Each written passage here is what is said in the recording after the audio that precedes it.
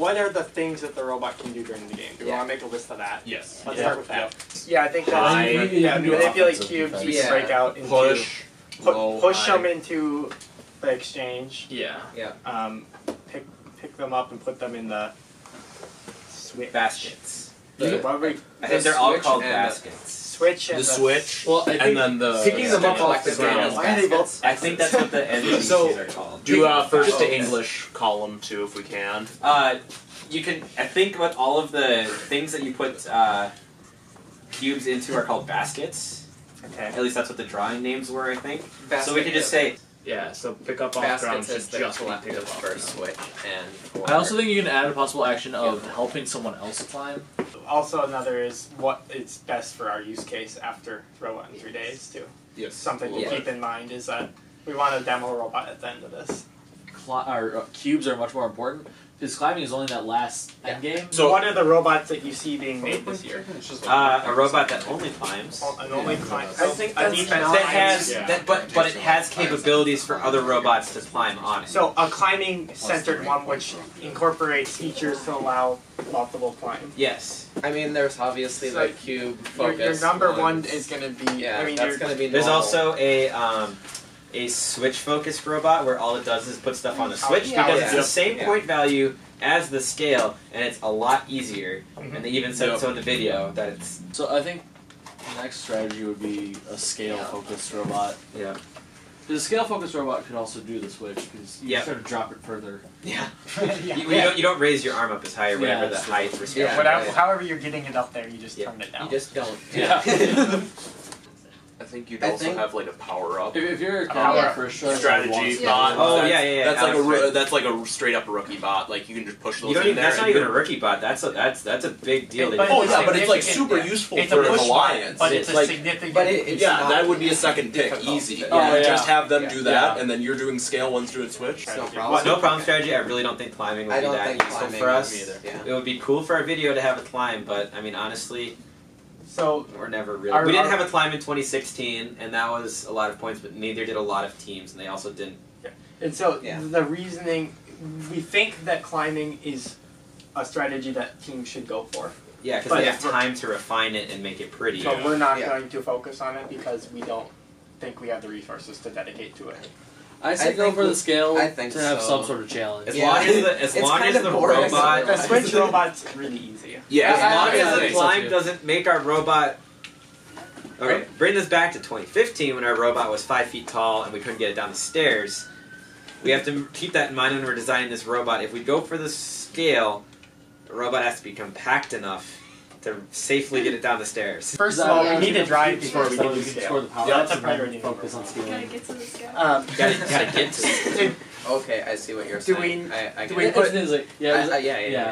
put ability to get up on the ramp? Drive, pick up, and then priority? Yes. So. It's a guaranteed 5 points if you just sit there. I mean, it's only 15 degrees, right? So as long as your drivetrain's reasonable. Yeah, so it just means keeping our drivetrain reasonable. Getting in far enough that you can get it in. But to refine that too, if we're putting a cube into the exchange, we are manipulating it. We're not just shoving it in front of. Yeah, we're not just a push bot. We've got to actually manipulate it somehow. You just build in a mechanism that can take it in both that way and the other ways. Enough compliance in your mechanism. Yeah. You have to have. Oh, hey, look at that! We're in the mechanism section. Question about this is that if you're grabbing on this, if you're grabbing it like that side, that's going to be a lot punch harder. right through. You're going to punch right through that. If you're grabbing with any force. Yeah. That's what I'm saying. Is it's difficult to manipulate if it's not in the correct orientation. This would be the narrowest intake, though, is the thing. So you don't need a lot more than this. We have a brand new Andy Mark frame that we can use if people want, and it can be used in either long or wide configurations. And so it can have six wheels or 4 wheels, and it can either take 6 inches or 4 inches. But I've never built a tall robot that had a drop center because it'll tip. And this robot at full extension is going to be upwards of 7 feet tall. Well, we have 4-inch Omnis. So if we do it to 4-inch, we can do a not drop with Omnis. Omnis slide a lot on you only have to do one set of Omnis of your 6. Oh. Do a pair of Omnis at one end. Yeah. Because that'll prevent us from rocking. I mean, you know, a quarter inch of rock at 8 feet extension is not negligible. Yeah. It's true. Yeah. But I don't know. It depends on your It frame depends on how configuration. If wide. you're wide, then yes, it's a problem. But if we're in the long configuration, I'm not as worried. Yeah. So it just depends on how you have the frame set up. I think the main question when it's like long versus wide frame is where are we putting our box when we take it? Should we actually start go doing- farther and then loop back? Yeah, I think Longer, so. So wider, the sizing of better? drivetrain is based on the rest of the Yeah. mechanism. Yeah. Yeah, So- so we'll come back to this. So that how can you pick up a cube? There's two obvious options. Well, there's the Claw and your rollers. claw And the or rollers. So we definitely want to be able to pick it up in any orientation. Do we want to be able to reorient No, it? it doesn't matter. Why? Why would Like you want to? you can fit. You can fit it in any orientation, I think. You into You can the, fit. more You of can a fit platform, more that's what on he's if you getting flip to. them up this way. Yeah. So there's the catapult method, or however you shoot it, be it with wheels or however you really want to do it. And then there's also the lifting thing, or Lift and drop. or lift and like stoosh out. The similarities between being a robot that focuses on the vault and switches, like that's basically the same robot, right? Yeah. Yep. And that's a hugely valuable strategic role this year. Okay. So that's not very far to do. So Quite an you arc can't be if we're quite launching. at the back of the field. You can't be quite pressed All up you need is a against the bunker back in of it, the field. so you can actually hit the diagonal. But Well, then that you're not gonna be means sitting unless your diagonal when you're catapult's like shooting. set up at Unless your an angle or catapult's something, setting diagonal. you should probably plan to be centered on the wall. I would think.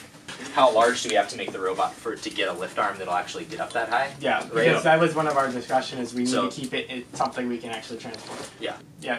Pneumatic, you just variable the timing on your valves, and you can get infinite shot profiles.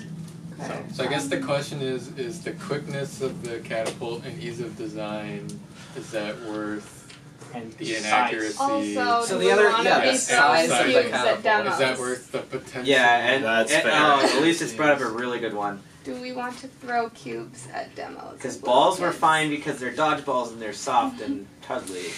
And the balls last year were a little even, but Yeah. those that has can hurt corners. somebody. The catapult isn't a plus or a minus for it, because if we're doing a catapult, we have to have something that's short enough that you can just knock it into a switch anyways, right?